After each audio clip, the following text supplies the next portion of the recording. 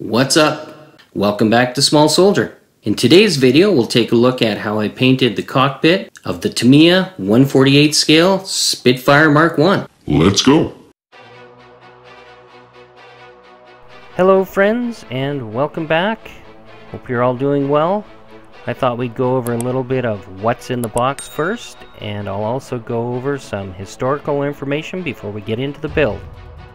Supermarine was founded in 1913 and in 1917 was joined by designer R.J. Mitchell, whose successful S5, S6, and S6B racing seaplanes gave him experience that contributed significantly to the Spitfire, which was developed by Supermarine after it had been bought by Vickers in 1928.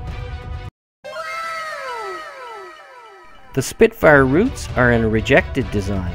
The Type 224 was drawn up in response to specification F.730, sporting an inverted gull wing and fixed undercarriage. While it was not selected at that stage, Mitchell set to work refining the design and tried again in July 1934, presenting the Type 300 to the Air Ministry.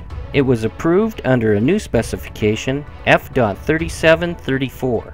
By April 1935, a mock-up had been completed, and on March 5, 1936, prototype K5054 completed a successful maiden flight from Eastleigh Aerodrome in the hands of Vickers test pilot Joseph Summers. Testing proceeded well enough that before it had finished, 310 of the aircraft, now nicknamed Spitfire, were ordered. From May 1940, Spitfire Mark 1s flew the skies of Western Europe as war broke out in earnest. Perhaps the Spitfire Mark 1's finest hour was in the Battle of Britain, doggedly and ultimately successfully defending British skies from incoming German aircraft, often tasked with taking on the fearsome Messerschmitt Bf-109Es, escorting Do-17 and He-111 bombers. While the legendary Spitfire passed through numerous variants as it remained in active service into the 1950s, the initial Mark 1 will remain long in the memory as a veteran of the ultimately successful struggle with the Luftwaffe. Obviously, the first thing you want to do is remove the parts from the sprue trees with a sprue cutter or side nippers.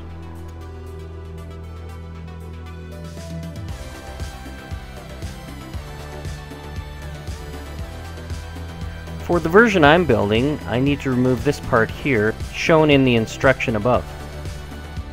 These photo etch fine-tooth razor saws work great for this task.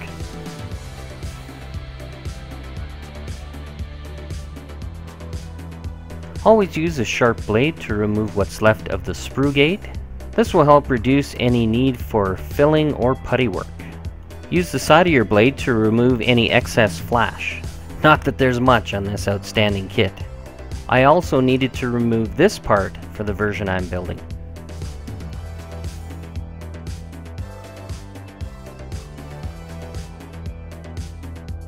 Make sure to remove any mold seams or parting lines, or you'll end up seeing these under the paint.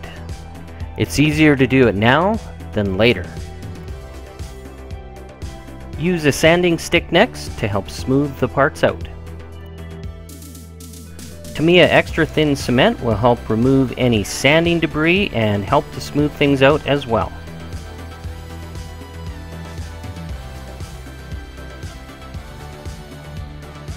For all the great engineering TAMIYA's put into this kit, there are a few spots you do need to look out for. There are a few small pin ejection marks that you may need to take care of, but they were really easy to remove and didn't require a lot of time to clean up.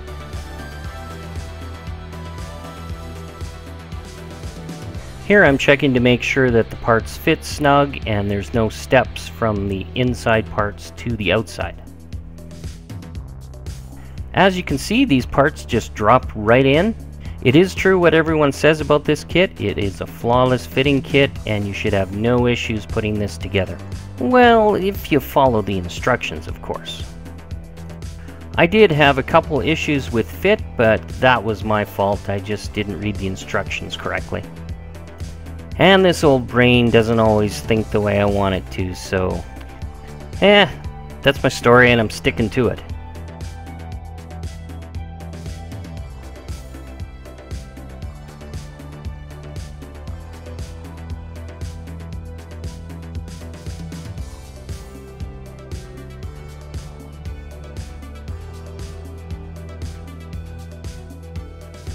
I had some excess cement seep through the seam and it left a bit of a raised edge, so I just had to go in and re-clean these two seam lines. Later on in the build, and probably part 2, you'll see me doing more scribing with that blade.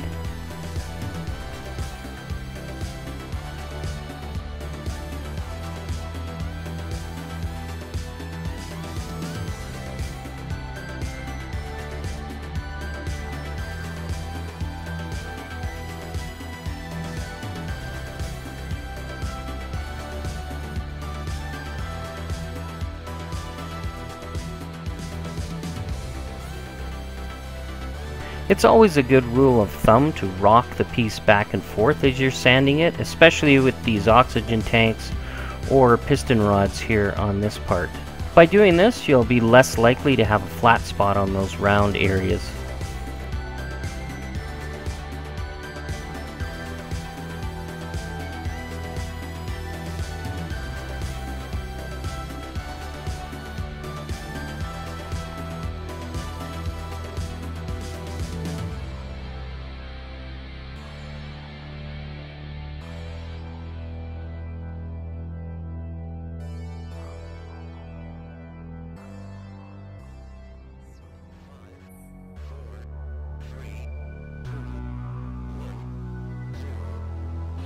A T-candle is CA glue's best friend.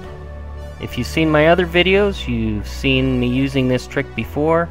It's one of the best ways I know of keeping CA glue from drying out. If you've been frustrated with CA glue drying out on you, give this trick a try and I'm sure it'll impress you. Here's a handy tip: if you're having trouble holding small parts, leave them on the sprue. This way you can clean off the mold seam all the way around the whole piece until you get to the very end, and then all you need to do is clip that part off and clean up the sprue gate.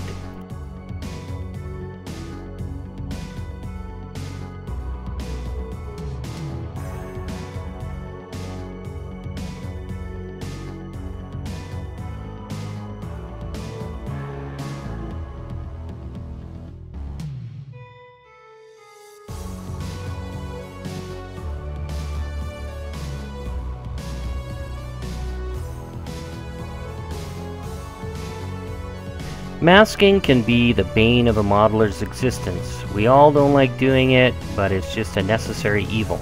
There's really no easy way of doing it, you just kind of have to get in there and do it. Mind you, there are a few things that may help. One is using a toothpick to burnish those pieces down. I also find scoring the piece with a blade will help make a relief where you need things to be a little tighter. And then by using some masking fluid, you can seal up those areas where you made the score. You can also use blue tack or poster tack to seal up certain areas where things are a little harder to mask. Masking fluid can be used also to seal up areas like that.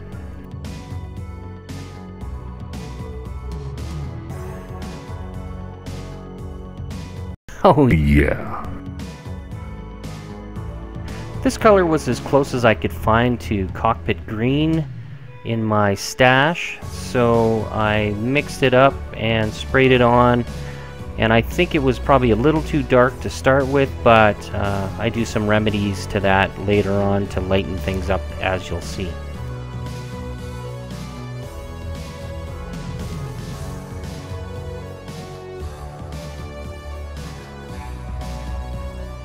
As you can see, the color cup is way too full.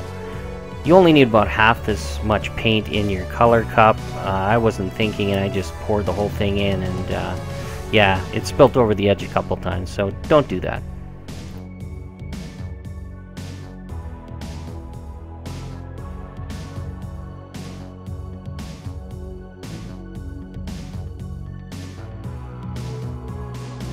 I've just started using these AK 3rd Gen paints, and so far so good. I still add a little bit of water, but they come out super smooth. I also like this little wet palette I got from Bulldog Models. It's really handy, super convenient, and is perfect for small jobs like this. He makes a ton of really cool 3D printed stuff. All modeling related to help you keep yourself organized and, well, to help things from tipping over on your modeling desk. I'll leave a link at the bottom of the page, go check them out.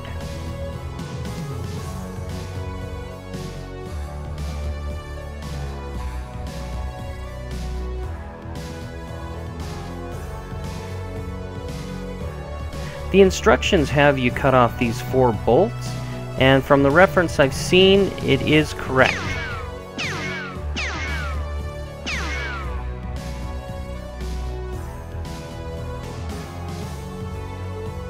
As you can see, this is the proper way to spray paint. There's a lot less in the cup, and chances of you spilling are pretty much nil. Unless, of course, you're a cotton-headed ninny-muggins like this guy. As you can see, the color of the cockpit green is a little on the dark side, but you'll see how I lighten that up later on in the video. Resin parts can seem a little intimidating to a lot of people if you've never used them, but they're pretty similar to plastic other than you need CA glue to adhere them to the model. The other advantage is they often replace parts that are inaccurate or poorly detailed. One word of caution when you're working with resin is always wear a mask or wet sand, because nobody wants to have to wheel you off to Jake's funeral home because you poisoned yourself. Here I should have done what I originally planned on doing. I wanted to punch each of the dials out with a punch and die set and place each dial in each area where they went. This worked out okay, but in the end I think it would have been a lot cleaner and would have got a better finished look by doing that. You can't see it so much at a distance, but up close the dials are bulged maybe a little too much for my liking. So yeah, it looks pretty good here, but you know, I'm my own worst critic, so you know, I'm sure you are too. What's that old saying? Hindsight is 20/20. And yeah.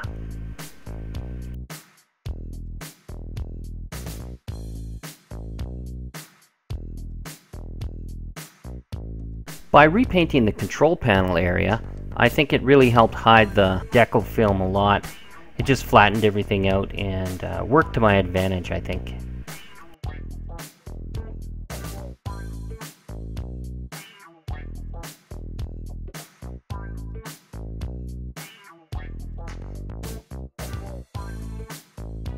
Overall, I think those decals look pretty good.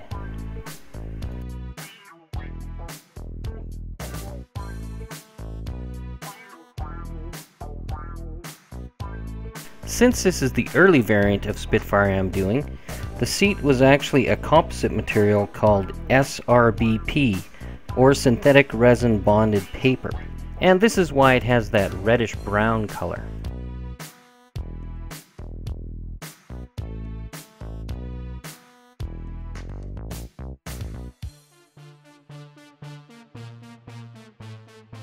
An overall wash is the first thing that I'll be doing to the seat and the rest of the components in the cockpit.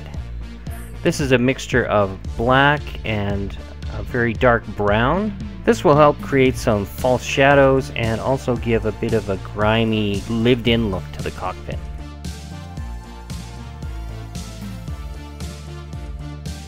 This is freely applied to all parts of the interior of the cockpit.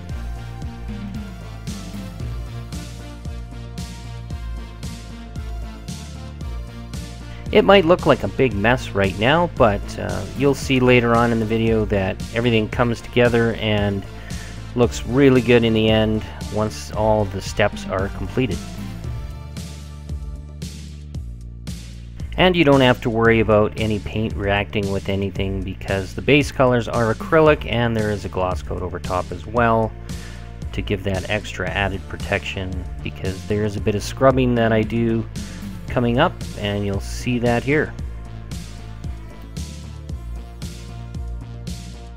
You can either let things dry naturally or use a hairdryer like I do, and then once everything's dry I just go in and remove most of the material out of the center of the panels and around any of the detail. It will also leave a bit of a worn appearance to the paint.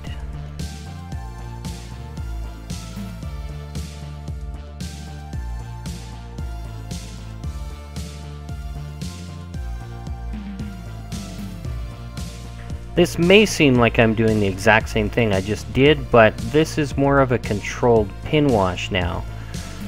The paint has been distressed. Now I'm adding a pin wash to reinforce those shadows. And you'll see coming up, I'll be lightening the center panels as well.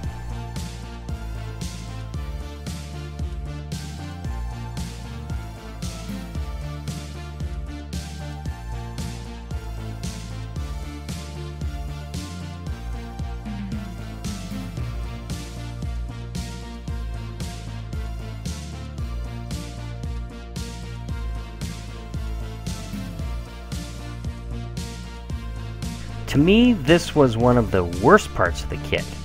Overall, Tamiya did a great job on this, but I had nothing but problems with this photo etch. For those of you that have built this kit, I'd like to hear in the comments if you had any issues with the photo etch being really magnetic like this as well.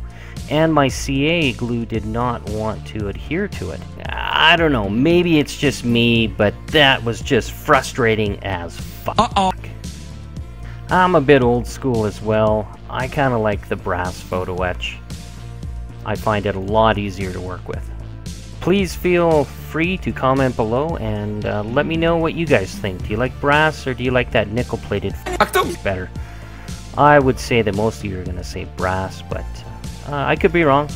Let me know below in the comments. I'd like to know how many more stubborn old buggers there are out there.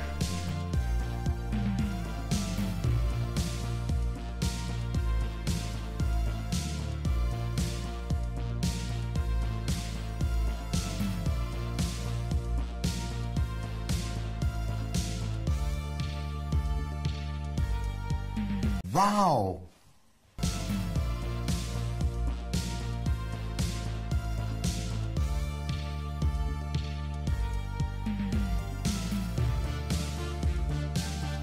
If you haven't heard of one of these yet, well, let me explain what it does. It's quite simple. It's just some clear resin in a pen-tipped reservoir, and you just place the clear resin on any part you want to make look clear. You hit it with the UV light and that hardens it in about 5 or 6 seconds.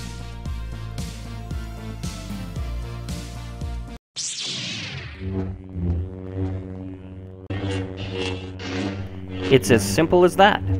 There are other brands on the market and probably cheaper alternatives from what I've heard. Apparently fly fishing shops carry a brand of UV resin that dries really clear. I found on white surfaces it tends to dry with a bit of a yellowish hue.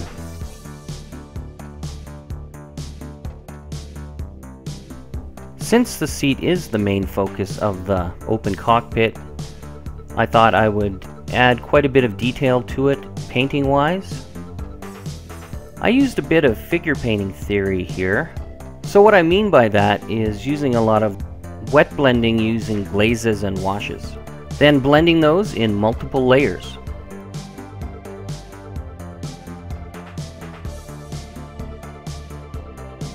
I also added a little bit of stippling, which gave the seat wear and helped reinforce the highlights.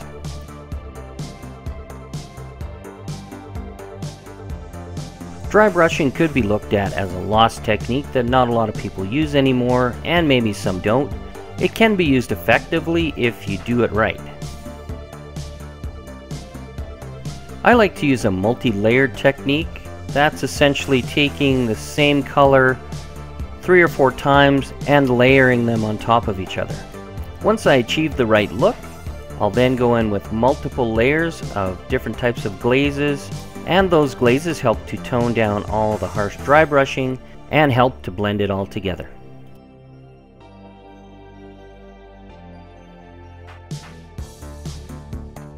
One of the final steps is to go back in with a pin wash and also use those enamel glazes to create more false shadows.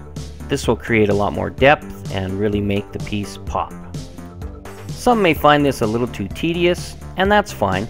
But for me, I think it's worth the time spent detailing the piece, especially since it'll be the first thing that people see when they look into the cockpit.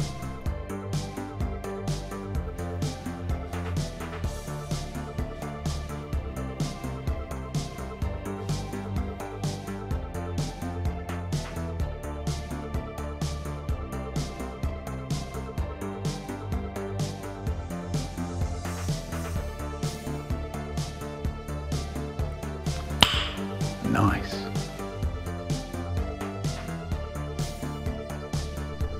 Here I'm mixing up a lighter shade of that cockpit green, which will be used for doing some more dry brushing, similar to what I did on the seat. It's the same technique used, 3 or 4 dry brush layers, followed by multiple glazes of thin down acrylic, and then oil washes over top.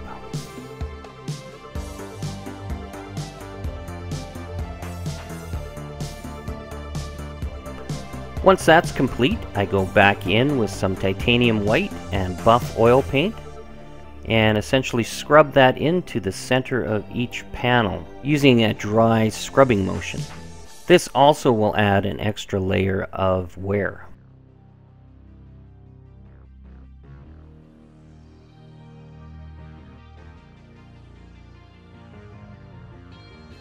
As you can see, all the parts fit perfectly together, and to be honest, I probably didn't even need to use any glue here. They fit so well.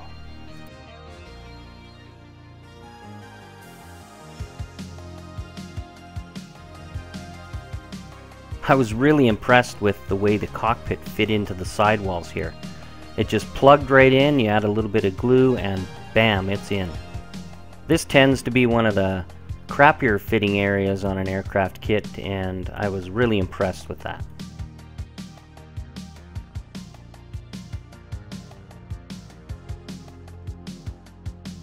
Well, this is about as far as I'm going to take it in this video. Stay tuned for part 2, where I'll take this beautiful kit to completion.